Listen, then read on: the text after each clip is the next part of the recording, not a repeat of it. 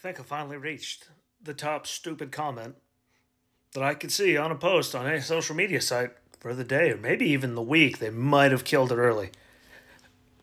Yeah, it's only fucking Wednesday, but I literally saw someone on social media post a comment that said the only way to save democracy and the country from fascist authoritarian dictatorships is, here's the real funny part which shows the intelligence of everybody, is we need to abolish and get rid of the GOP and anyone that stands in the way of the left.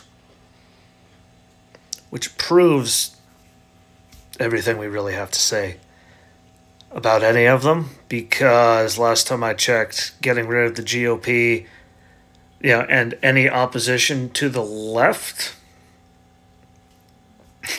is actually fascist, authoritarian dictator stuff when it's one-party rule. And if you go to Merriam-Webster, fascism, a political philosophy, movement, or regime, such as that of the fascisti, that exalts nation and often race above the individual, and that stands for a centralized autocratic government headed by a dictatorial leader, severe economic and social regimination, and forcible suppression of opposition. That actually sounds exactly like what all those idiots were saying online, especially, exalts nation and often race above the individual, because everything's about race anymore, and a tendency toward or actual exercise of strong autocratic or dictatorial control.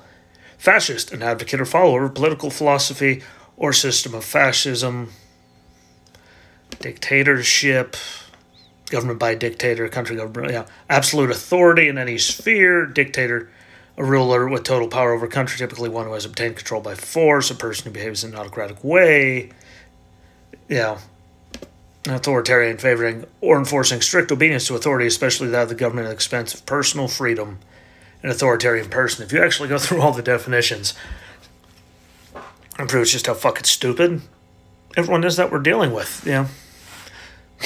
Because to say that we need to get rid of the fascists to save the country, all of that, we have to get rid of the fascist authoritarian dictators in the GOP and everyone that's against the left. By doing that, you're actually textbook definition of fascist and fascism.